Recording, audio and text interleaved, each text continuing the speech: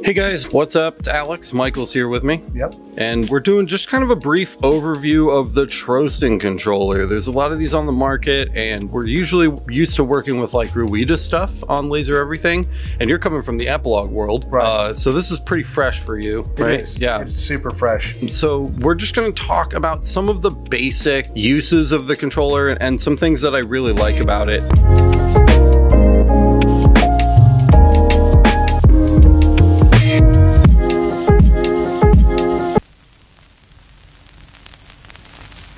So the basic layout is pretty standard here. We've got just some basic movement keys.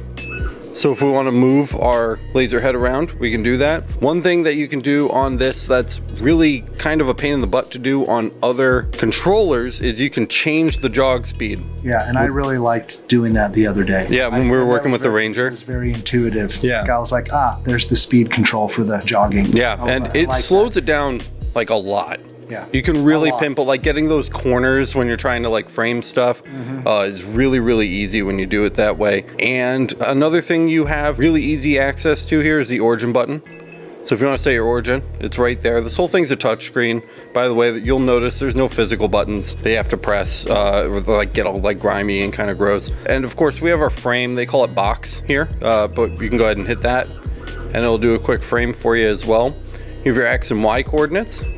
And you've got a status indicator here, so when you're idle or moving or running, it's always going to let you know what it's up to. The other cool thing about this is it's got Z-axis support built in, which is really nice. So you're not switching axes, there's no weird kind of like rewiring or switches you need to do. It's literally one button. It's right up here in the top right corner, and you're instantly in control. You'll notice we have axis controls for U and Z. So of course Z is going to control that Z bed, right? So we're going to raise that Z bed up and down, which is incredibly easy.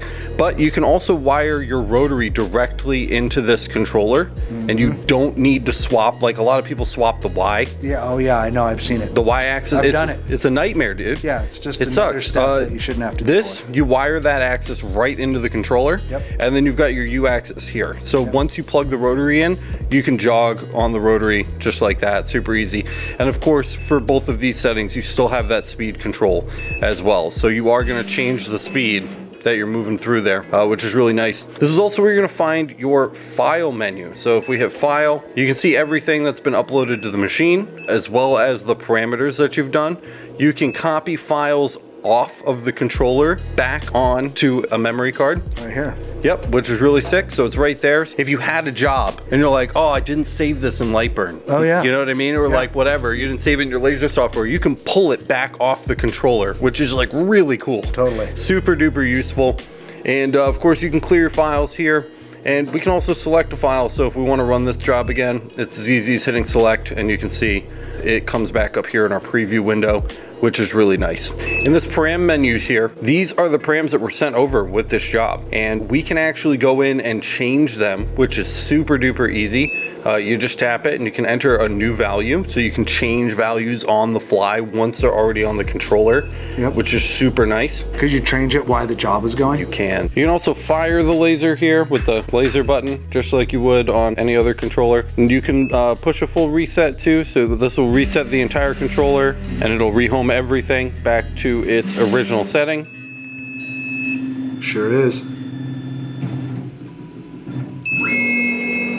But you also have the option of resetting just one axis if you want. So you can reset just the XY or just the Z if you need to just reset the Z, or your rotary if your rotary has homing, which is nice too. One other thing that I wanted to show you guys really quick is that you do have the option to continue previous work. So if you do have like a power failure or something, you can resume after that job fails. Pretty sure none of my machines will do that. Yeah. I do in the spring and summer have regular power outages in Georgia. Yep. And it's always one of those things I'm worried about. I try not to start jobs in the middle of thunderstorms. Yep. The Trocen also supports the autofocus. This machine that we're on right now doesn't have it, but if you're set up with a limit switch for your Z, it will autofocus itself. So, oh, nice. Yep, which is really cool. In here, you can do a few extra things, like you can set your own origin. So if the machine is homing to like the rear right, you can have it set to the rear left or the front or the middle. This one is actually set to the middle. I don't know if you've noticed when we do a fresh restart, it centers to dead center. It's just been set that way. So you can set that to wherever you want. And you can also set the manufacturer settings as well. I don't have the password to this machine actually, so I can't show you that right now.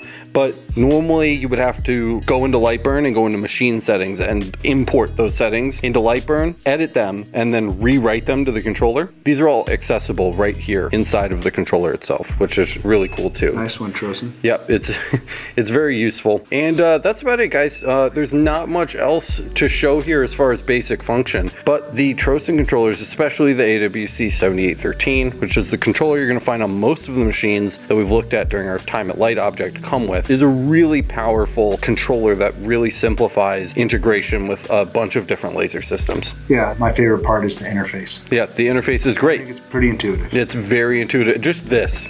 Yep. I love this right here.